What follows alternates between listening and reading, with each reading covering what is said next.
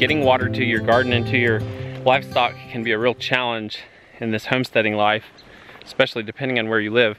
Today we have a really cool guest coming out. His name is Seth, and I would say he's an expert on ram pumps. He makes ram pumps. Today you're gonna learn, if you don't know, what a ram pump is, and hopefully learn a lot else. I've watched his videos on YouTube. His channel's called Land to House, and I'll put a link in the description. You should definitely check it out. I'd watched his YouTube videos, and I had no idea that he was in Western North Carolina. We found out that he actually lived in our part of the state, and so we're getting together today. This is Seth. Welcome. It's nice to be here. Yep, thanks for coming out. We're just taking a little peek around our place and showing off what there is to show off. This creek is kind of semi-seasonal. It's had some trickle like all the way through every year, but by the end of the summer when it's real dry, it gets down to with patches with nothing running. A quick glance here, I'd say you have somewhere around 5 to 10 gallons per minute. Yeah, and this is kind of medium flow for the creek. Sometimes it's a lot higher, but. You came out here in part to talk to us about ram pumps. First, tell us, what is Land to House? Well, Land to House is a couple things. I first started when I bought my property. I thought, wouldn't it be awesome to have a YouTube channel that was everything I do from moving in to whenever I decide to stop. And so I searched around forever to find the name, and Land to House seemed like it would hold everything I'd want to do. That's cool. I had a small garden, and I was carrying 55-gallon buckets up the hill and dumping them in the garden, and I thought, there's got to be a better way. So that's where that idea came from. I like it. So did you use a ram pump early on your property? I did. Yeah. It looked a lot different than this one. I did not really know the concept at the time, and so it took probably 5 or 6 different models before I found one that really worked well. That's cool. So whenever you're feeding a ram pump, there can be no air in the system.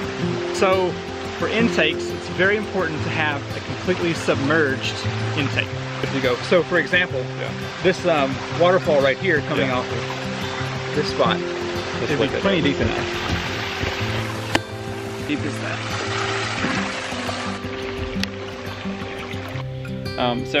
This is kind of ironic because I meant to study up on ram pumps before you came over, but I didn't study up on ram pumps. So I actually don't know what a ram pump is. I know exactly what a ram pump does in function, but what is a ram pump? So in other words, you're looking for ram pumps 101. Yeah, exactly. So the ram pump is a means of pumping water from a creek. They work on head pressure or hydrostatic pressure. So let's say you put a pipe in the creek, it's coming down, and there's a certain amount of drop. And that drop is your head pressure. So the more head pressure you have, the greater potential you have of pumping water vertically. You're going to be creating a pressure wave. So water's coming down that drive pipe, and it's going to hit this valve first. You can hear it pop there. The water is going to hit that valve and pop it closed. As soon as that happens, it creates a pressure wave. Water is shot back up the drive pipe, but also goes into this secondary valve here. So water is pushed into here, hits this big wall of water going uphill or a pressure tank, and so it's going to close there. Well, when the wave went back up the drive pipe, it created a negative here. So this valve falls back open again. It's waiting for the water to come back downhill. And so it's a constant. You can actually hear it pop, pop, pop, pop, pop, pop. So your ratio of head pressure coming down to lift potential out is about 1 to 7, sometimes 1 to 8, depending on the rigidity of the drive pipe. So basically you can push water a lot higher than the water is falling in your creek. So. What we're going to do now is use this hose that's siphoning from really the top of where I would ever put a hose, up near our upper property line there. and just see how much drop we have in this line. So the way we're gonna measure how much drop we have in this line is I'm gonna take the end of this hose as high as I can, or up to the point where the water stops flowing. Or try to. I'm off camera already. So somewhere right up in here, the water is stopping, right about there. That's 12, somewhere 12-ish feet, somewhere in there. Usually 12 to 15. Yeah. So that means we can push water well above the top of our garden if we were to use that whole 150-foot section of creek. Where's the so where's, I don't see like an electrical line coming from this. How do you plug it in? So you don't. This is really all that you have to have to get this thing working. So the drive pipe with head pressure, just the way it works and creating that ram effect, that's all the input power you need. That's amazing.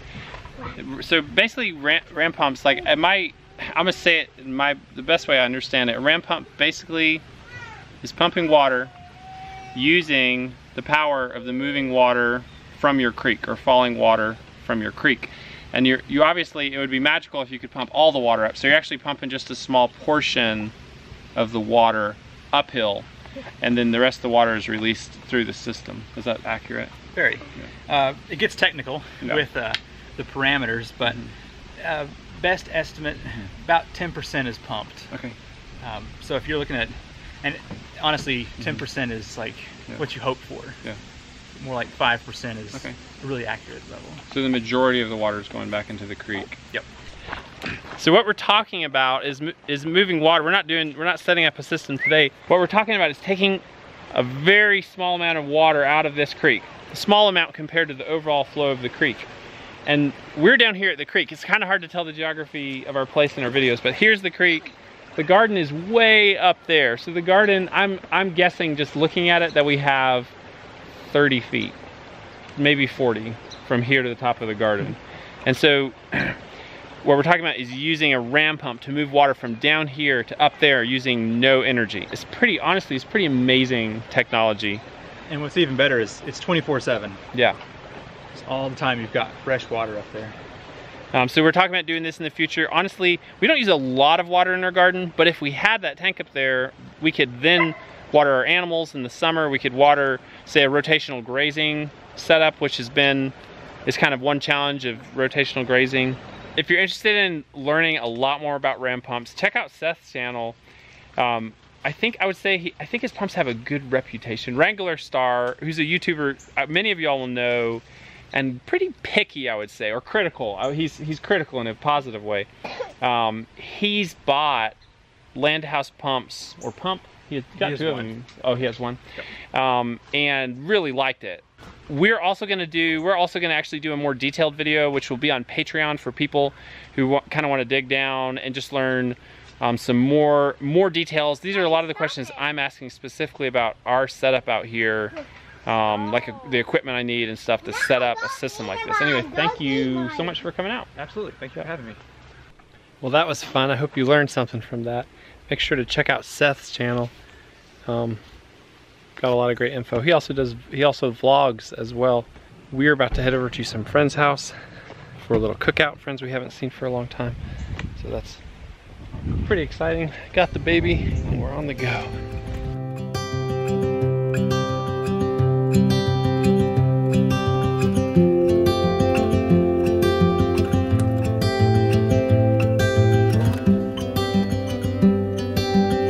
We're up on this beautiful ridge, way up above everything. And it's like a silvopasture, forest pasture. One of my favorite environments. Well, I'm gonna call this it. We'll catch some of those views on the way down. This has been another great day in the homestead. I appreciate y'all joining us in this video.